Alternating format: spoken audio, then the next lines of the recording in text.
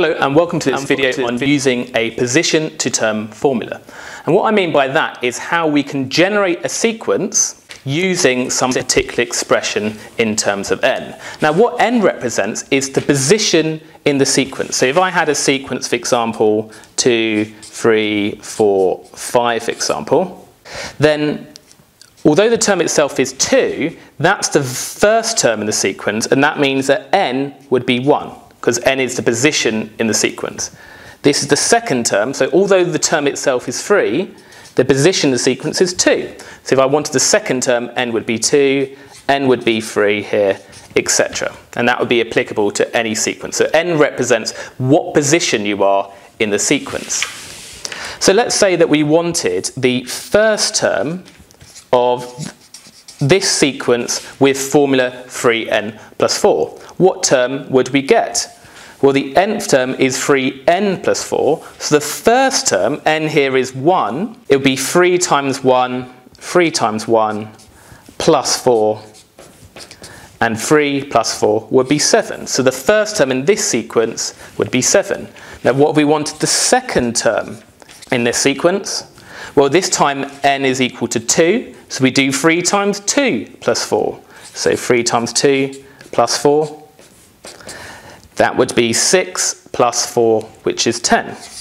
And we could continue to generate terms in this sequence in this way. The first two would be 7 and 10, and they would define them. When we do the third one, it would be 13, then 16, etc. And we could go on forever. So that was where n was 1, that was where n is 2, that was when n is 3 because it's the third position, that's where n is 4 because it's the fourth position, etc. Now let's do a few examples here. I want us to find the first 3 terms of these different sequences with these different nth term formulas. So we first got 2n plus 3. Now, what's the first term going to be? Let's try and do these in our head where we can. So the first term is where n is 1. So we do 2 times 1 plus 3. 2 times 1 is 2, plus 3 is 5. So we get 5 as the first term. Then we want the next term, the second term, that's where n is 2. So we do 2 times 2 plus 3, that would be equal to 7. And then we do 2 times 3 plus 3 to get the third term. So 2 times 3 is 6, plus 3 is 9, and they would be the first 3 terms. Then this second one here, I've now got n squared. So I want the first term, so I do 1 squared, which would just be 1. 1 squared means 1 times 1, which is 1. What would be the next term? I want the second term, n is 2, so 2 squared, 2 times 2 is 4. And then I want 3 squared, which is 9, etc. And can you see that this would actually give us the square numbers? So if the nth term formula is n squared, it's going to give us the square numbers. Let's do some more. We've now got 10 minus n. What's that going to give us? Well, the first term is 10 minus 1, which is 9. The second term is 10 minus 2, which is 8. The third term is 10 minus 3, which is 7, etc. What about this fourth one? We've got 2n, n plus 3.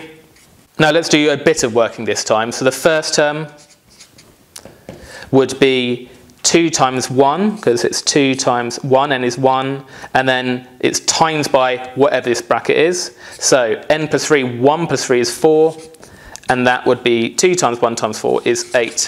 What about the next one? We're going to have 2 times the second term, which is 2, times this, 2 plus 3 is 5, and that's going to be equal to 20. And then the third term is going to be 2 times n, which is 3, times n plus 3. 3 plus 3 is 6, and that's going to be 36. And then finally, we've got 3 to the n. Now, what's the first term going to be? It's 3 to the power of 1, which is 3. Then the second term is going to be 3 to the power of 2, which is 9. Then the third term, 3 to the power of 3, which is 27. And then if we wanted the next one, it would be 3 to the power of 4, which is 81. Now, if we generate a sequence using a particular expression, there generally is some pattern in the numbers. So this particular sequence, you can see that we're actually multiplying by 3 each time. And this sequence here, for example, when we had 2n plus 3, you're adding 2 each time. And you might wonder how we go in reverse. How do we take a sequence and work out an expression which would have given us that sequence? And we'll see that in subsequent videos for quadratic sequences, for example, and linear sequences as well. Now, 2 final questions here. Test your understanding. 1, we've got 6n minus 1. I want you to work out the first 3 terms of that sequence. And then this second one here, we have 2 to the n plus 2n squared. You may want to pause the video at this point to have a go at these. Right, let's have a quick go. This first one, to get the first term, we just do 6 times 1 minus 1. That 6 minus 1 is 5. Then to get the second term, 6 times 2 is 12, minus 1 is 11. And the third term, 6 times 3 is 18, minus 1 is 17. Now this one is harder. We want the first term, so 2 to the power of 1 is equal to 2, plus 2 times 1 squared, that's 2. And I'll simplify these in a second. Then the second term, we've got 2 to the power of 2, which is 4, plus 2 times 2 squared, that's 2 times 4, which is 8. And then the third term is 2 to the power of 3, which is 8, plus 2 times 3 squared, that's 2 times 9, which is 18. And then that just simplifies to 4. 2 plus 2 is 4. 4 plus 8 is 12. And then 8 plus 18 is 26. So well done if you got that right.